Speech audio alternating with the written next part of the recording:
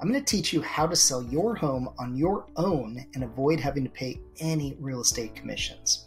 Hey everyone, I'm Bret Johnson. I'm with Realty Network Group at Realty Executives, and in this video, I'm going to give away a few secrets and actually share with you what exactly I would do if I were going to sell my home without hiring a real estate agent.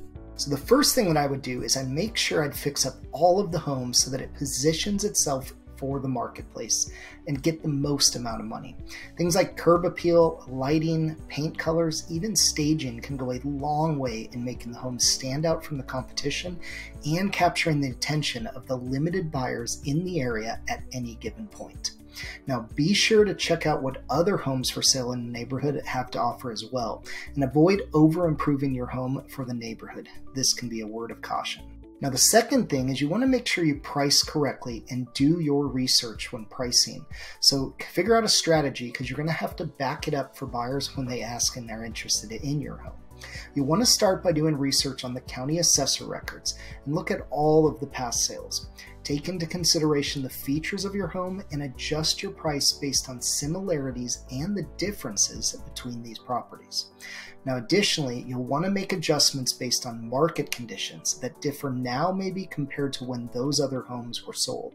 For example, a higher interest rates of today, it might be more difficult for buyers to afford homes even at the same price as last year. So you may need to make incentives for buyers to have lower interest rates as opposed to simply making the price lower. Now, additionally, be sure to compare apples to apples when it comes to net numbers.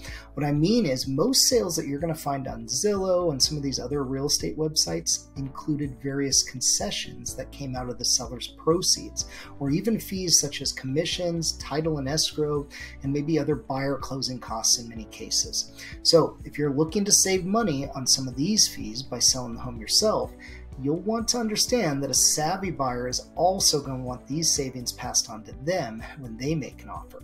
So keep in mind that the price listed on Zillow won't necessarily be what the seller actually netted in their pocket, and therefore not necessarily the best way to price your home just because it may look similar in the photos.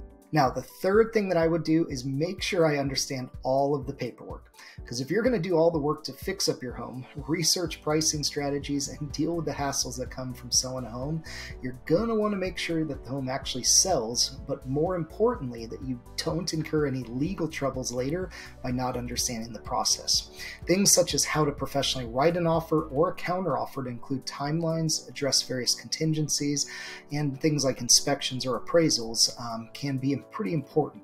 But most importantly though, you'll want to understand the legal disclosure requirements in your area and make sure to avoid any pitfalls and liability. Now, the next thing you want to do is you want to create demand through marketing. Let's face it, price is simply a function of supply and demand. Think back to Economics 101. So it makes sense the more demand you create on the home, the more money you're going to be able to net.